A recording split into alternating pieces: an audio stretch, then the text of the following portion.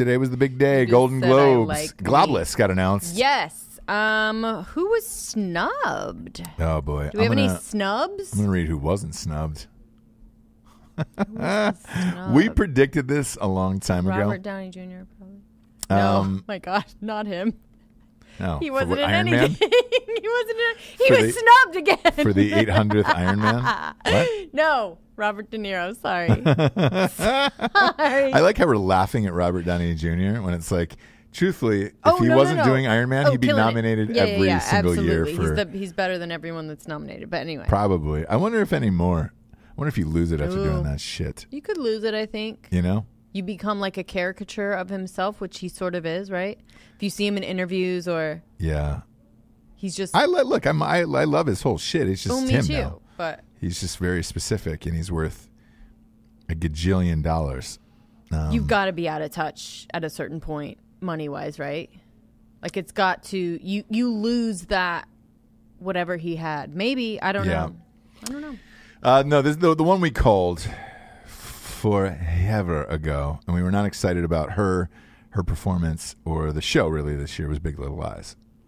Yeah. Meryl Streep. Of course. So, I wanted to look it up because I was like, we joke about this so much on the show, how she gets nominated every year, no matter what, because you have to apparently. Mm-hmm. It's in the.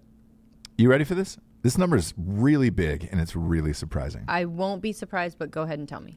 How many times? All right, so let's ask you this: how many times do you think she's been nominated for a Golden Globe? I would say like 20. That's what I would have said. Oh, okay. I would have said that too, right? And that seems like a lot. Where you're seems like a lot. Yeah. Did you think of like all the different? That's 20 years. 100%. And I'm right with you. I was right in that boat where I was just like, huh. When I saw her name scroll across this morning, I was just like, I wonder how many times she's been nominated. And then I looked it up.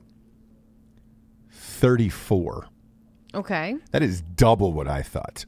Well, but okay, so I guess I just got it wrong as far as how many years she's been doing it. So like she's been hardcore in the game for over 30 years, yeah. So if 40. You go, So it says that her first nomination was fucking Deer Hunter. And that was holy like shit. 77 maybe? Look, and I'll give it to her. I think she used to be the best. And now she's just weird as shit and always has to have like a teeth in, a weird glasses, a teeth in. Do you know what I mean? Or just like a weird accent. She just needs to try all these different things. There's this new thing on Netflix, new movie called The Laundromat. Yeah. And she's just like acting so fucking weird. Like back in the day, she was a real. Normal person. Yeah. And she was really good and real and you just believed everything she said. Sure. And that's why there is the,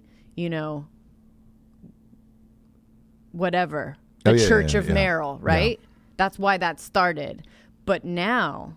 So it says here first, nomination was 79 for the Deer Hunter. Okay. And then it's like Postcards from the Edge. And then went on to win her first Golden Globe the following year for Kramer versus Kramer. Oh, God, that's right. See, but like.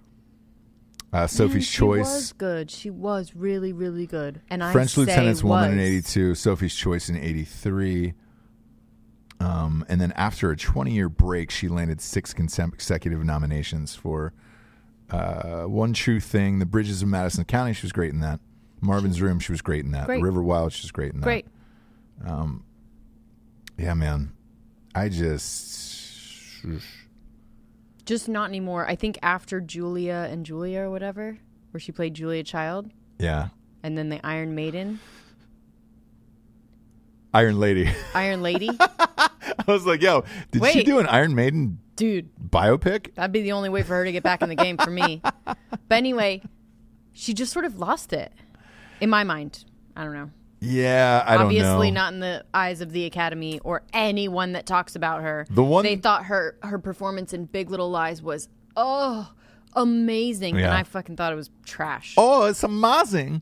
Because this is foreign press, so obviously that's how they would talk to her. That's how they would talk to her. You're amazing in that. You're amazing. Mm-hmm. Some of the biggest snubs, they're saying, were Game of Thrones. Right, but nobody liked this No last one liked season, the ending. Well, the fans are goes. pissed online of like, it was their last season. You should give them something.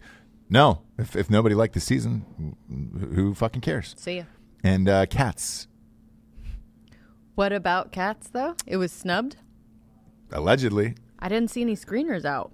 So I had heard an interview this morning right before I left that said, hey, they sat down with all of the members. They screened it personally for them. And they gave it one nomination. So the nomination was for Best Original Song, and it's Taylor Swift.